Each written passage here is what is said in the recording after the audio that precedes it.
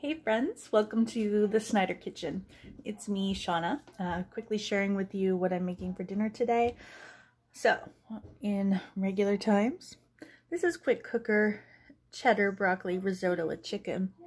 In these strange times, we are totally substituting with what we have on hand. And I'm here today to tell you that that is okay. And if it doesn't work out, you just tell your family, hey, I tried something, didn't work out, whatever. So here, we didn't have the rice that it called for. It called for arborio rice. I forget what it was called for, but all I had left over was a little bit of basmati rice. So that's what we used. Now, I thought I had a bag of frozen broccoli. Not so much. So look what we're using. We're using some corn, carrot and beans mix, some mixed vegetables, and we're gonna add that in there. And I thought I had a lemon on hand. Really did. I really thought I had a lemon. And guess what? No lemon. No lemon juice.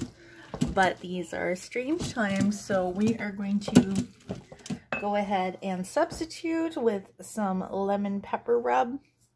Will it work? I don't know. Does it matter? Not so much. We're trying something new, and you know what? Maybe, just maybe, this will be like the most super excellentest discovery ever. Maybe.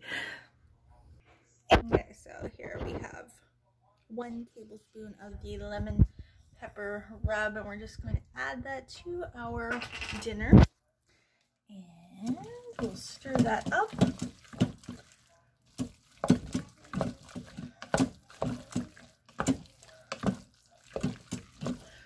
And then we're going to add our cheese.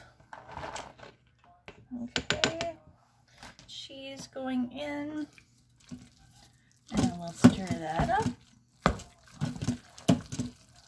So here's what I want to know, my friends. I want to know, what kind of substitutions have you been having to make? Like, I know in our house we have like no milk, and well, I mean, we have almond milk, so we've been substituting in that way. I'd love to hear, like, seriously, when do we ever get permission to just up and throw reason to the wind in our recipe making, right?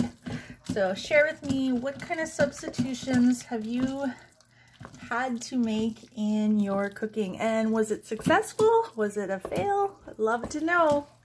All right, let me know, you guys. I will chat with you soon. I'll tell you if this was a hit or a bum. All right, bye.